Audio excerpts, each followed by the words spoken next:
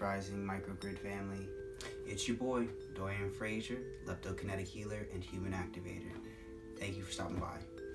I've been getting a lot of requests to explain my Leptokinetic Healing process, so let's get right into it.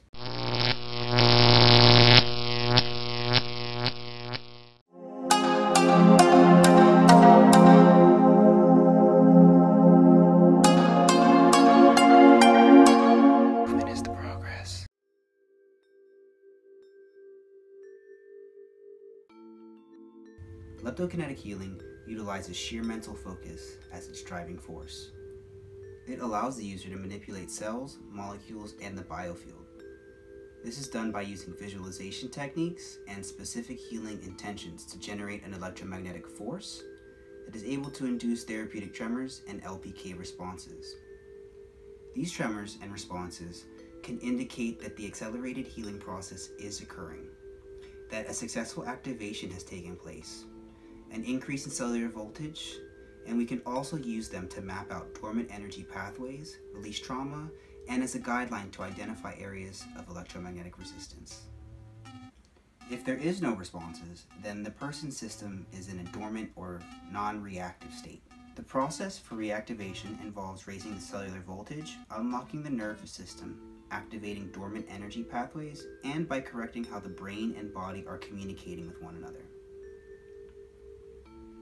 So where most energy healing modalities focus on letting go, Leptokinetic healing utilizes surgical precision, which allows us to work with a wide range of physical anatomy, as well as the more subtle anatomy. Additionally, Leptokinetic healing focuses on the physical body more so than the subtle energy body.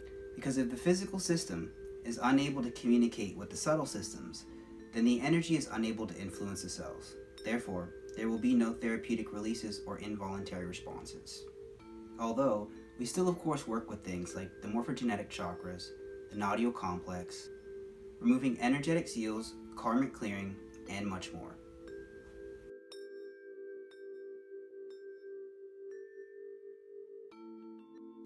After we finished chatting for a brief moment, you'll angle your camera to where I can see a good portion of you. Lie down and just enjoy the ride. Try to practice before your session, getting the angle right. I always tell people this is sometimes the hardest part of the process. When you finally lie down, it's preferred that you lie on your back. This way, you'll have the least amount of tension in the body, which allows for the optimal energy flow.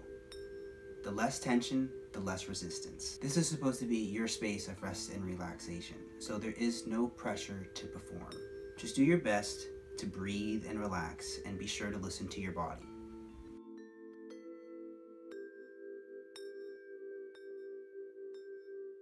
During the session, I will be observing how your body is responding while stimulating different areas of the body with bio-electromagnetic currents.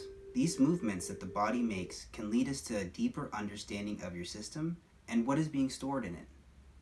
It is similar to a form of sonar. It's almost like I'm sending out this wave, and when it comes across an area of electromagnetic resistance in the body, it shows up as this type of involuntary stimuli that's saying, hey, I am over here, and please do something about me.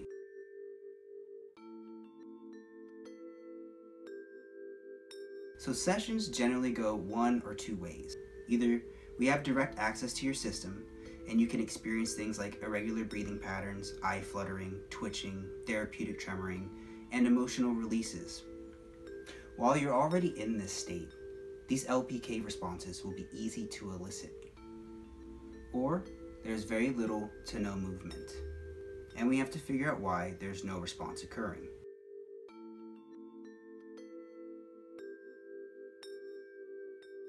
The end goal of this work is to have our clients directly participating in their healing process and developing a relationship with their body's intelligence in their own personal life. Through exploring your bodily tension, becoming familiar with your extrasensory perceptions, and learning to listen to the messages your body is trying to relay, our clients are guided to choices that support their evolution and growth, which fosters freedom in their lives and aligns them with their higher self. So there you have it, Microgrid fam. That is how this process works, and I hope I was able to answer any questions that you might have. If not, feel free to leave a comment below, and I'll see you in the next video. Wholeness.